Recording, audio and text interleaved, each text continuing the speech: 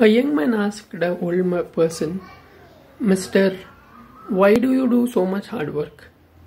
Right, you know you're old and you can take some retirement and something, right? You can take rest at your home.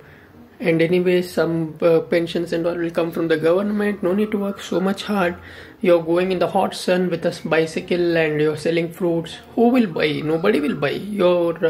Even when it is raining, it is cloudy, it is sunny, it is everything.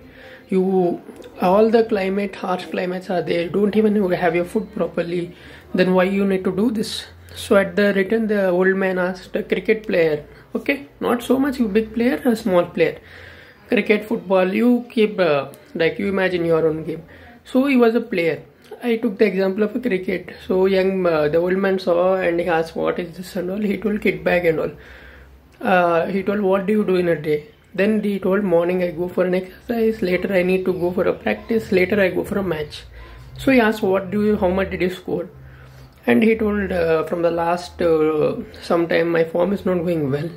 Every day I'm getting duck out. So old man smiled and told, why are you doing so much of hard work then? Right, you no need to play cricket then when you're scoring a duck out. But the young man smiled and the old man smiled.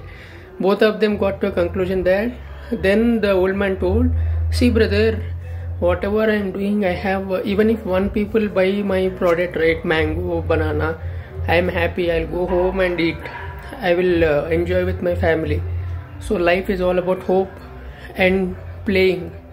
Play it. Life is a game, play it. And the same, this man also replied, yes, if every day, if I know, if I hit a century and every day if I'm getting duck out, why should I play? But every day I hope to play, go and hit and win it for my team.